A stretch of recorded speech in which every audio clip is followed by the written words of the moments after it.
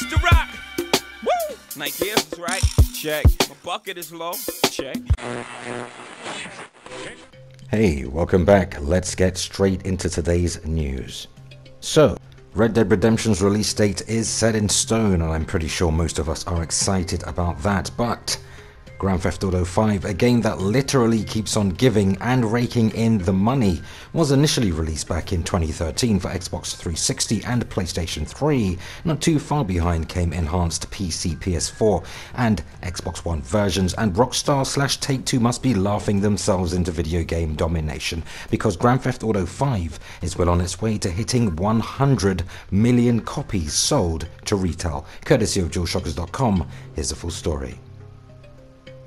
Take-Two Interactive Software announced its financial results for the first quarter of fiscal year 2018, which matches the period between April 1st and June 30th. The company's net revenue was $388 million, with net bookings at around $288 million. Rockstar and 2K publisher Take-Two repurchased 1.6 million shares of its common stock for around $153.5 million.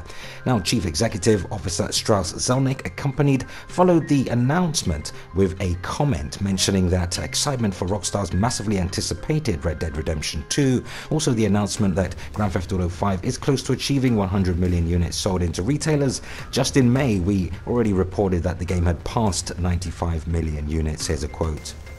Fiscal 2019 is off to a solid start with first quarter operating results that exceeded our expectations. This performance was driven by better than expected recurrent consumer spending on Grand Theft Auto Online and NBA 2K18, as well as robust ongoing demand for Grand Theft Auto 5, which is now approaching 100 million units sold in to date.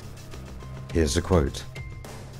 We are incredibly excited about the October 26th launch of Rockstar Games' Red Dead Redemption 2, as well as the upcoming releases of NBA 2K19, which marks the 20th anniversary of the series and the 30th anniversary of the Visual Concepts development team, and WWE 2K19. Fiscal 2019 is poised to be another year of profitable growth for Take-Two, and we expect to deliver record operating results. Looking ahead, we have a strong development pipeline across our labels and are exceedingly well positioned for long-term growth and margin expansion.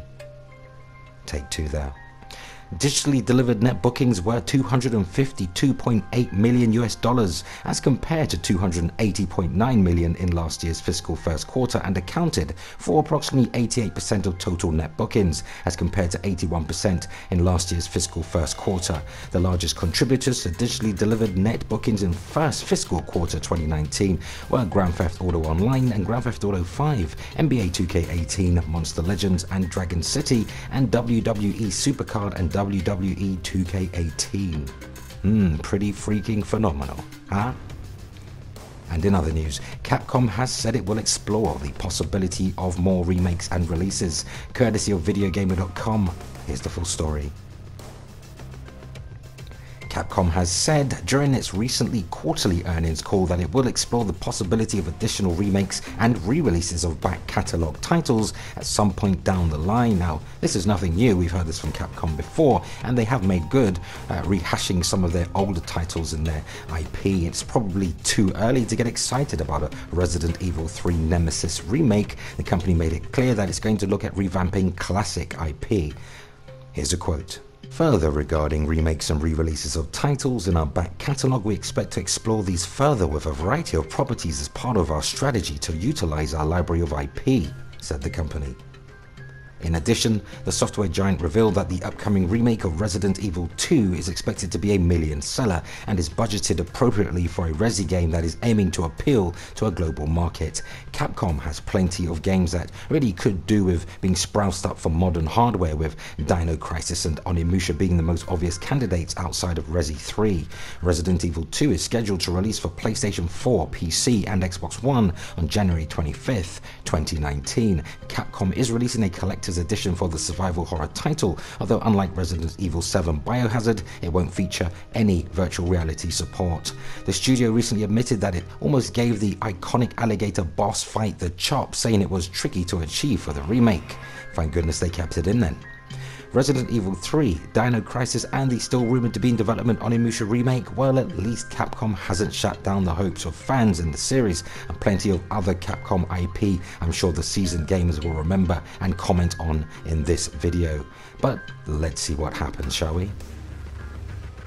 Okay, so just a quick heads up before we go, and that's really regarding content activity on this channel over the next week or so. Now, I have building work going on from Wednesday next week, that is the 8th, and I'm changing internet service providers since too many things seem to be going wrong with my current one. Since Sunday last week, I've had ridiculously slow internet. I've been really paying Virgin Media handsomely for fiber optic internet speeds beyond 100 megabytes per second, but yet for some reason all this week I can barely scrape past 2.5, sometimes just 1 megabyte per second, hence why I could only really upload 2 videos this week, and I really couldn't live stream on Wednesday either. It's not the router, I tested it, I'm pretty clued up on all things internet, yet Virgin claim the issue is not on their end, and the customer service rep seemed extremely lazy and unapologetic. He wouldn't even call his supervisor when I requested. I know, pathetic, right? I'm totally done with that company, believe me. So, things are looking a little sketchy right now, but all things will resume to normal transmission ASAP. I'm doing my best to make alternative arrangements as far as recording videos goes and uploading, but I can't guarantee there won't be some disruption to content up until the middle of August rather, so bear with me on that. But as regards to today's news, do share your thoughts and opinions on these top stories, because that unfortunately brings us to the end of the video. But let's continue the discussion in the video comments, and for more PS4, Xbox One and Nintendo Switch news, subscribe to Foxy Games UK and hit the notification bell so you never miss content. Thumbs up if you like the video, help us reach more like-minded gamers simply by sharing this video. Consider supporting Foxy Games UK's Patreon for just $1, £1 or equivalent. Help us grow. You'll find the link in this video's description. Thanks for your kind support. And there we have it. Until next time, always remember, play games, not corporations.